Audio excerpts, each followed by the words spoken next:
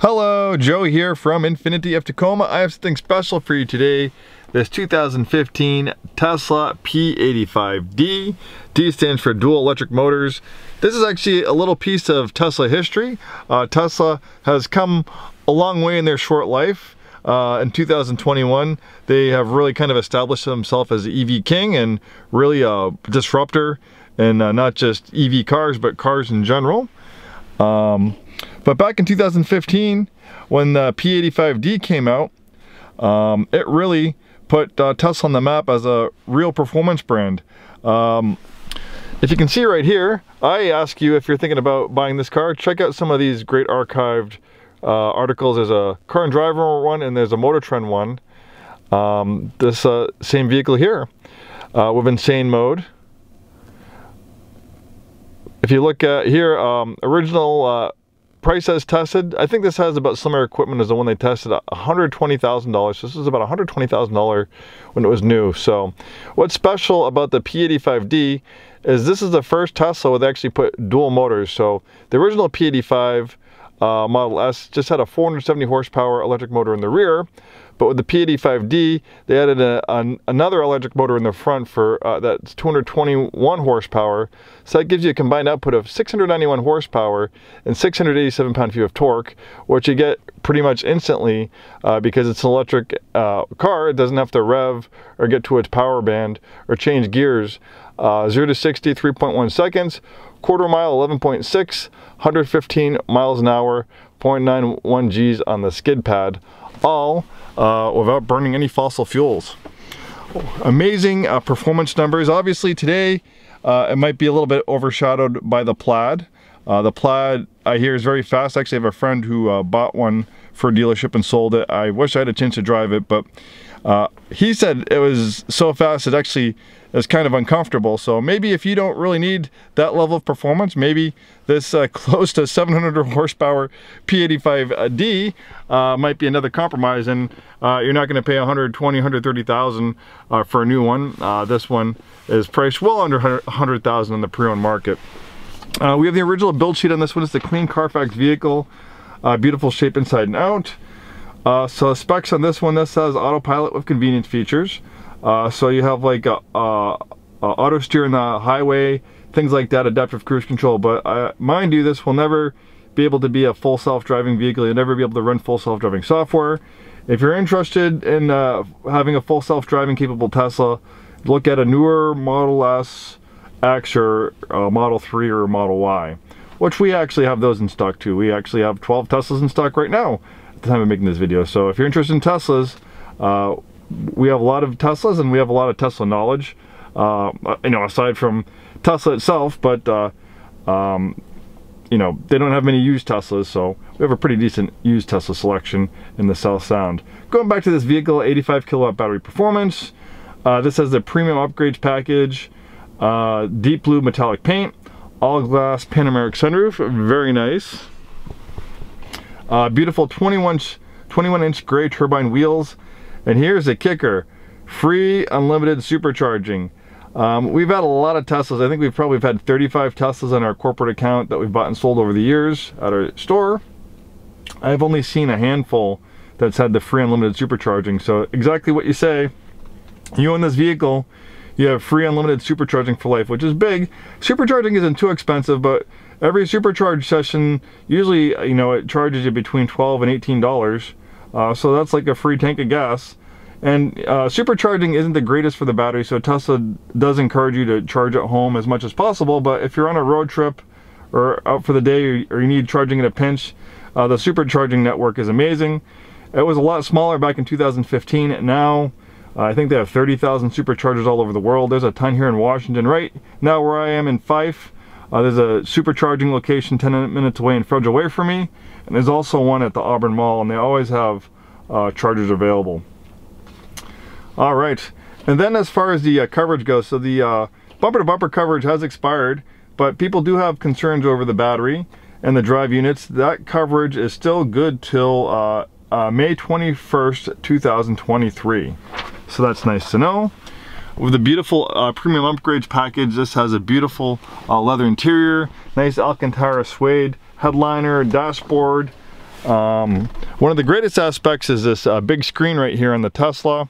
All the functionality of the vehicle is handled right here. With premium connectivity, you have lots of great features. It has basically a built-in Wi-Fi hotspot, so you can get Google Maps, which is nice. You can also use it to find charging.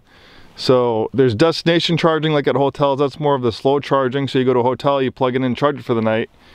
Then there's 50 kilowatt charging, which is a little bit faster, but if you want to find the supercharging, you can go into that one, and that shows you all the available superchargers in the area. Excuse me, just getting over a cold.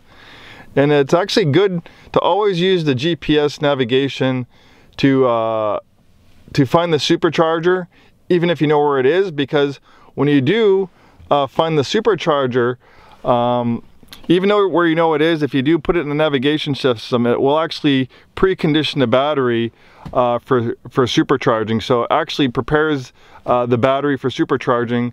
I think it has to get it to a specific temperature, and that makes the supercharging more efficient, and it should charge faster. So that's a little Tesla tip right there for you for supercharging. Even if you know where it is, always use the GPS to navigate to that supercharger, just so it preconditions the battery. You can use this to open the sunroof. This has an adjustable air suspension, which is very nice. Lighting, driving, the autopilot with convenient features. You have the auto steer, which is great. So basically keeps you steered in your lane. It will follow gentle bends in the road. You do have to pay attention. You do have to keep your hands on the wheel. This isn't a full self-driving vehicle. Always pay attention, but it does do a great job of battling driver fatigue. This one also has a smart summon. It does work okay. I think it's kind of more of a parlor trick, but it is kind of cool. And also be careful of that, you know, so you don't cause any problems. But really cool stuff. And the nice thing about the S versus the 3 and the Y, which I like a lot, the S is more of a luxury vehicle. It has more of a premium feel. So you kind of feel like you're more like in an S-Class or E-Class Mercedes or something like that. Or the 3 and the Y is a little bit more sparse. And the S also has a additional gauge cluster right here, which is nice. Some people just don't like that single screen. So you have the gauge cluster navigation, battery information. You have the toy box, so you can do all that silly stuff like the fart mode. Then for entertainment, you can play video games, which is cool. Even the driving video game is nice because you can use the steering wheel and the brake and pedal to drive the car in the video game. And then we're at the supercharger charging. You can watch Netflix, Disney Plus, Hulu, YouTube. So you can see right now it's preconditioned the battery for supercharging. I might run it to the supercharger just to top it off. Power adjustable steering wheel that tilts and telescopes. Alright, I'll try not to go too long. I always have a problem going too long in my Tesla videos because these cars are so new, so different than every other car. Obviously, if I was doing a video like in a Toyota Corolla or something like that, they're good cars, but they're just so simple and basic that, you know, I can do a video on that in 3 minutes. So the nice thing too is with all the batteries in the floor, and there's no drive shafts, no transmissions, it offers a lot of interior space. The floor being flat, it makes it nice and spacious in the front seats and the back seats. Very, very comfortable. Absolutely beautiful vehicle, 20-inch turbine wheels, and surprisingly, the same basic design. You know, they did facelift it a little bit on the front, but the same basic design on the brand new 2022 Model S. Oh, this also has a nice car cover too. There's the charging cables. The 2022 Model S body on the outside is very similar. It's almost very, very similar to the body on this one. They didn't change it much. And really, you know, don't fix what's not broken. I mean, it's a beautiful design. It's a beautiful looking body. And on top of that, this is actually one of the lowest drag coefficients of any vehicle on the road. So if it's already one of the most streamlined, lowest drag coefficients vehicles on the road, why mess with changing the styling and potentially the aerodynamics if you've already have achieved that amazing goal? So like if you look at the newer Teslas, the front end styling is a little bit different, but the design on the lights, the sides, the rear is very, very similar. Nice thing too is without having an engine in the front, you have a frunk. additional storage, and it also makes it very safe. Not only do you have a very low rollover risk because of the weight of the batteries being so low, it makes it pretty much impossible to roll this vehicle over. And if it does get close to rolling over or gets on its roof, the weight of the batteries will just pop it right back on its wheels. But you also have a crumple zone that's about 60% larger than a gas car, because with an engine here, that kind of limits your crumple zone, and then you have to worry about the engine actually getting pushed into the passenger compartment in certain frontal collisions. But with no engine, there's no worry of that, and then you have a huge crumple zone to absorb all that cross energy, making this one of the safest vehicles on the road. Don't take my word for it. Do some research, some simple Google search. You can find Tesla, including the Model S, is one of the lowest probability of injury in an automobile accident out of any car on the road. So it's one of the fastest cars on the road. In fact, when the P85D came out and they tested it, I think for a while, I think until the Porsche Taycan Turbo, this is pretty much one of the fastest production sedans you can buy. Obviously, they had the P90D, then the P100, then this has Insane Plus mode, then they came out with Ludicrous mode. But for most people, I think this with Insane Plus mode is plenty fast. There's a few other cars on the road that you'll encounter that could probably keep up with you in this beautiful machine. That being said, how about we take it for a spin? Max power. Select max battery power to condition your battery to a high temperature where it has low independence. Best for short-term acceleration and performance. The trade-off for the power boost is extra energy consumption and earlier power fade on long aggressive drives. Alright, now it is in Insane Plus mode. And it also has a launch mode as well. Holy cow. And I guess one of the first things that you'll notice when you get behind any Tesla, behind the wheel of any Tesla, is how quiet it is. Alright. So the nice thing about auto steer is for a lot of these level 2 driver's assistance programs, they don't let you really use them on roads like this. We're kind of like on this 4-lane road with a center divider, but the auto steer does work.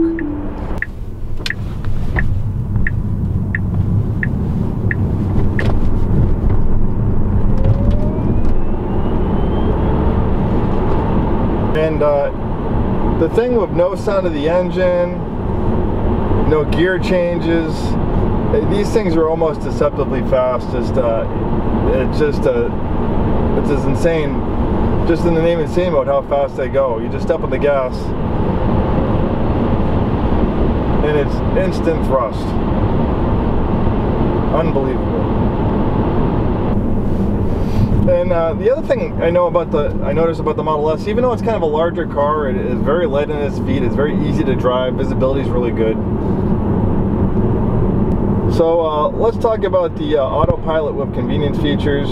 It was really kind of revolutionary back in the day when it came out. Now it's standard on every new Tesla that you buy. And the thing is, a lot of people make a big thing about full self-driving. Full self-driving is really still in beta, and they're not at the point where vehicles can really full self-drive. The people that are using the beta software, they're still instructed to keep their hands on the wheel at all time. The vehicle might do something unexpected. You have to be ready to intervene. They're still testing this stuff. But I think what most people would just be more than happy to have is the auto steer, which this has.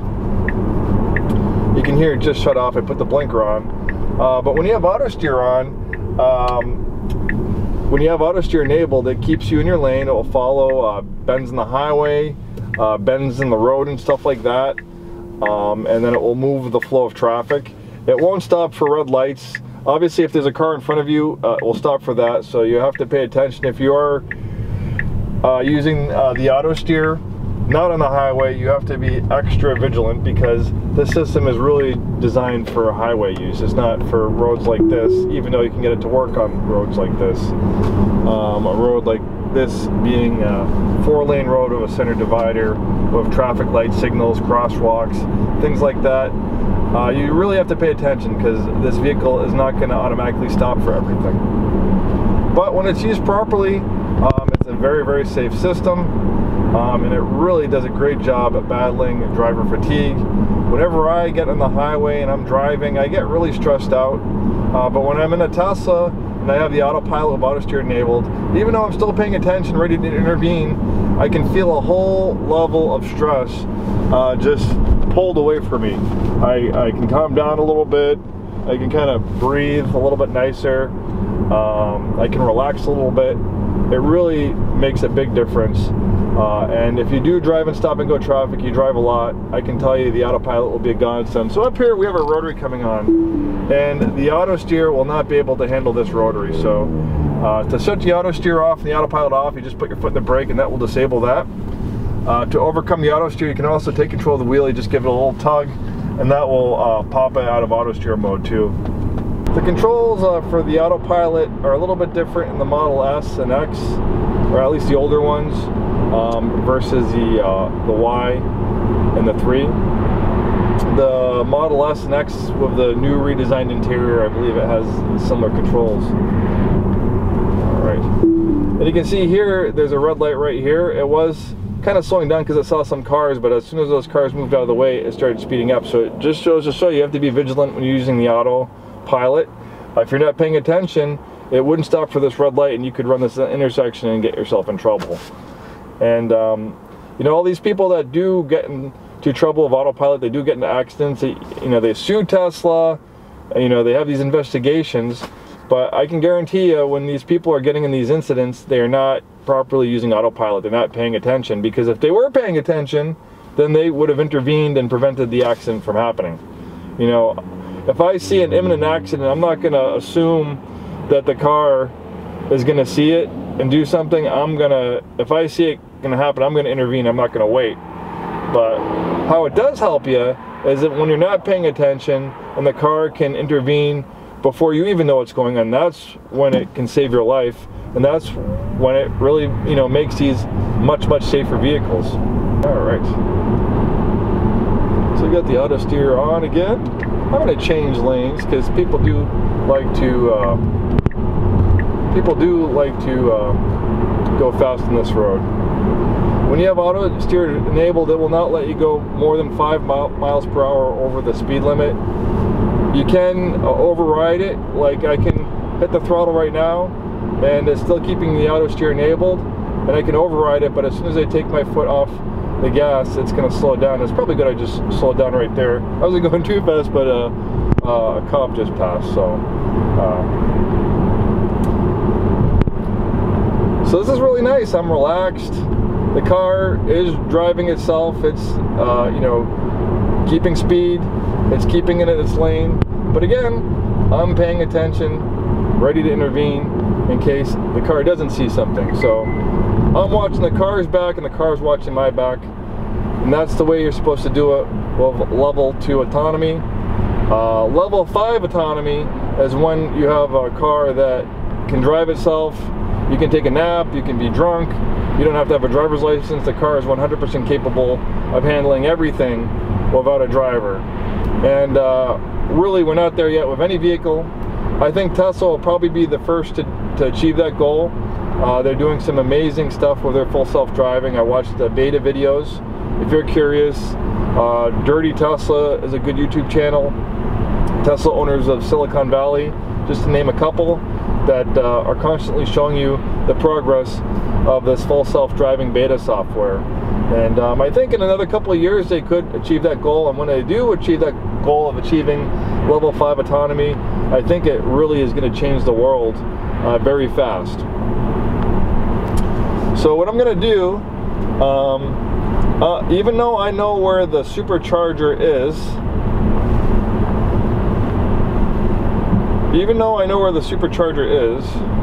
how do I get it to pop up again?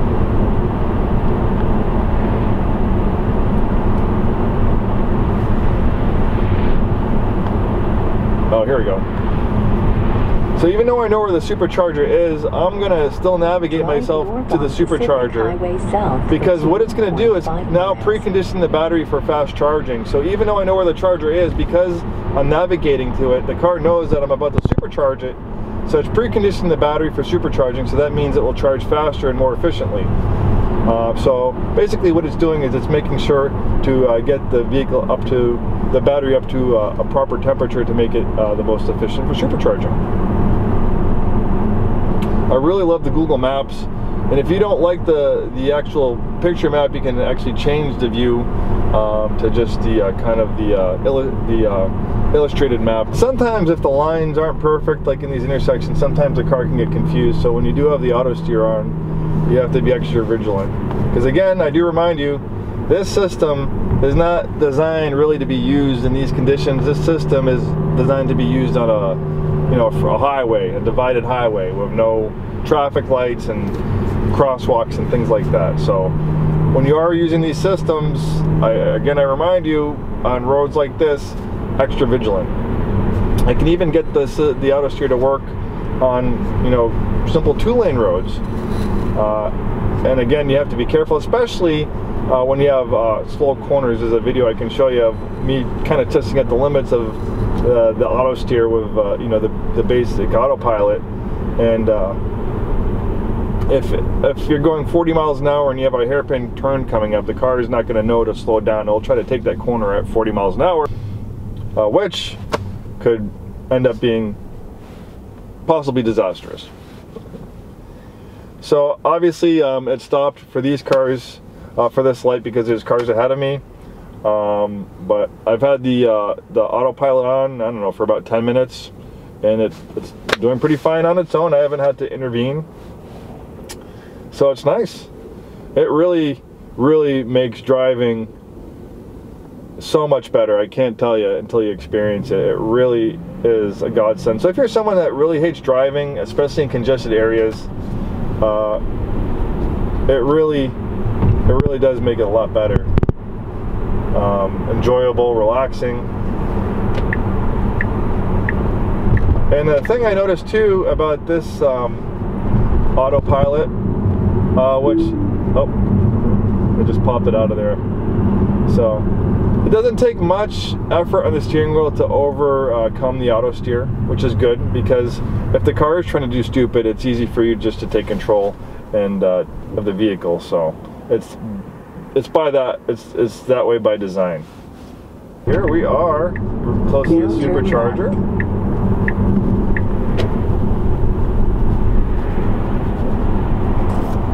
The battery is preconditioning.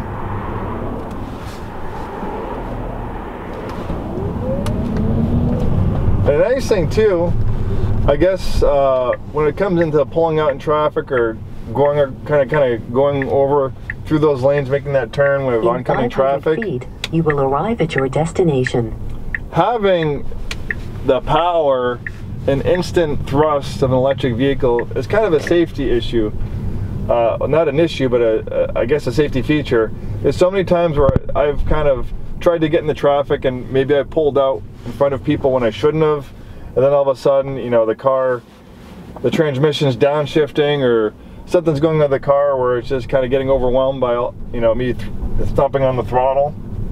I've had that happen. Like, oh, I thought I could pull out, and now you have arrived at your and then the car is just taking a lot longer to get moving, and I see these cars coming. But with an electric car like this, you hit the gas and this thing takes right off. So just popping in the traffic, merging in the traffic, it is very easy just because this car just moves so fast.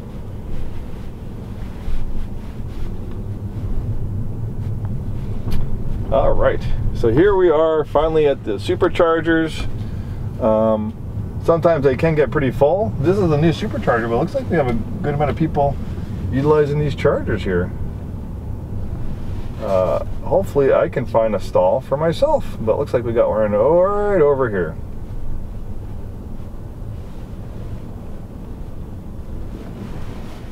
Kind of a little cool to stop at the Tesla supercharger. I don't know why, it's kind of geeky of me, but I always think it's kind of fun to come here, stop and see the other Teslas. They always have it by stores, and it's always by a Starbucks, so I'll get out, get a cup of coffee, and yeah. And it doesn't take long. There's really no other electric car you can get that has a charging infrastructure like Tesla. These superchargers make it so much better. You know, we do sell other electric cars. I do utilize some other electric car chargers. I'm not going to name names, but it's not as convenient. You know, when you have the Tesla on your account, you just plug in the charger. There's no hitting any buttons, no putting any information in there. It just starts charging and it's automatically billed to your account. Or when I have to utilize other car chargers, I have to get on the app, then I have to turn on the charger. And I was charging a Nissan Leaf the other day at a charger I'm not going to name names of, but I was having a difficult time. And it made me realize how nice it is, you know, for the Tesla. And when it comes to road tripping, it makes it a lot harder. You know, I've heard stories of people trying to road trip in EVs, and even though there's other EVs that have range that is similar to Teslas, when they go there and they can't get it to work, or there's only one charger and someone else is using it, it can create a lot of problems, and it makes it a lot more complicated to road trip with an EV. A good example is my dad's also in the car business. They had a customer who bought a different brand EV. I'm not going to name names, and she had a pretty common commute. I think she commuted, I don't know, once a week or a couple times a week from Massachusetts to New York City. And the electric car she had, there wasn't an infrastructure to charge on the way. She couldn't do the trip. So she traded that electric car she just bought. Excuse me, just getting over cold. She traded in the electric car she bought for a Model Y, and of course with the amazing supercharging infrastructure, especially in a highly populated area like, you know, that corridor from, you know, Boston to New York City, you know, charging is not an issue at all. So let's get this one charged. All right, I got it plugged into the supercharger, so you can see here, time remaining about 35 minutes. So the battery is about 56%, and you can see the charge rate. So batteries are interesting. So the way batteries work, at least the lithium-ion batteries in a Tesla, is the more empty the battery is, the faster the charge rate will be. And as the fuller the battery gets, the slower the charge rate. So you'll notice if you have a really empty battery, it'll charge really fast. So right now, it's charging at 39 kilowatts. So it's adding about 125, 126 miles of range an hour, which is pretty good. You can also set limits. You also have this slider here. Just for the sake of life of the battery, they don't recommend you fully charging it. Plus, it takes a little bit extra time just to get that extra last 10% of charge. Excuse me. Can take an extra 20 minutes as well. But just for the healthiness of the battery, they don't recommend you fully charging it unless you're going on a road trip. Okay, you're going on a long road trip, you need max battery. That's an exception. You can put that slider so that the battery will charge all the way. And then you just hit done right there. And so now you can see just by going from all the way from there, it went from 35 minutes to 50 minutes. So you can see, you know, how that can change that. And then if we go right back to here on trip, then it's 30 minutes. So you can see how much time it adds just to add that extra last 10% to the battery. And then, you know, while you're sitting at the charger, you can play games, or you could watch YouTube. You can also listen to music. With the premium connectivity, you can stream music. Tesla has a great channel of stations I like to listen to. Obviously, you can listen to regular radio. It looks like you can also set up Spotify and stuff like that. If you love music, they have amazing sound systems as well in Teslas. They're quiet, which makes it great for listening to music in general in a car, but they really don't they don't cut any corners when it comes to the stereo systems in these things. They absolutely kick, and I love it. I'm a musician, so I'm pretty picky about my music quality and sound quality, and it's one of the best in the business in my opinion. All right, so charging very nicely, 64%. Looks like I got about 25 minutes left. I went right across the street to get Starbucks. Like I said, there's always a Starbucks seemingly close by most superchargers. Drinking a cup of coffee and take some time to also talk to you about the mobile app. And this is another really cool feature with Teslas. So if you're away from your Tesla, you can check the state of charging. You can see you still have some time for it to charge, so you don't have to worry about it, you know, charging and taking up a bay. A charging bay. Tesla actually will charge you an idle fee if you don't get your car fast enough. I think it's like $1 a minute or something like that. So obviously, you know, you don't want to leave your car on the charger for too long. I do find that the first time it happens, they give you a pass, so which is nice. But it's, you know, no excuse. Really easy to monitor. You can stop the charging. You can also use the mobile app to control the vehicle. I can open the roof, open the trunk, unlock it, open the charging port. I can flash lights, honk the horn, start it, vent the windows. I can turn the climate control on. I can see the location of the vehicle. And this is, you know, you could be anywhere in the world, just as long as you have internet connection, you know, for the car and your phone, you can do all this stuff. Obviously, this is smart summon. For maintenance, you schedule that's something different. But as far as maintenance goes, service, you do schedule all your service through the app, roadside assistance. It also tells you your current mileage and VIN number too through the mobile app. Really cool stuff. Okay, we're getting pretty close to being done. About 5 minutes less at 86%. You can see the rate of change has slowed down as the battery was full. Before, I think it was like 150, 160 miles an hour, over 40 kilowatts. But as the battery gets full, as I said before, the rate of charge slows down. Okay, so I had a nice time, had a little cup of coffee, listened to some music. I had a chance to fall a little bit more in love with these cars. It's always tough. As much as I love these cars, it's almost like fostering kids. You care about them, you do love them, but you can't get too attached because they do have to go for their forever home. So we got this thing charged up, so hopefully charged up for whoever its new owner may be, driving it home, hopefully a forever home. And I generally really love these cars. I can tell you, I've been in the car business all my life. I'm 41 years old. I've been, you know, working at car dealerships since I was 15. I've driven all sorts of cars. I've owned all sorts of cars. I don't yet own a Tesla. I'd love to own this one. Right now, it's not in the cards. Luckily, as a used car manager, I have, you know, liberty to buy and sell lots of different cars. Since I like Teslas, I buy and sell lots of Teslas for our store. So at least I get to play with them and get to try different ones and educate you a little bit about it. But yeah, these are awesome cars. You know, they're very special. They're so different than any other car I've ever experienced. They really make me excited. They really, you know, do, you know, pull at the automotive enthusiast part of me. It's just, I can't go on and on about how amazing cars these are and, you know, how they make me feel. I can't even really put it in words how, you know, these cars make me feel. And I guess it might be different for someone who's not an enthusiast like me, but it just goes to show you, you know, the amazing execution of these products, how, you know, it is a product designed to buy and sell and make money, but it really feels like it, you know, has character. It feels like it has a soul. It really does, you know, give me a yearning to own one. So maybe if you happen to be thinking about buying one, this one or something like it, congratulations. I think you'll be very, very happy. Thanks for watching this video. Hope to see you soon and have a wonderful day.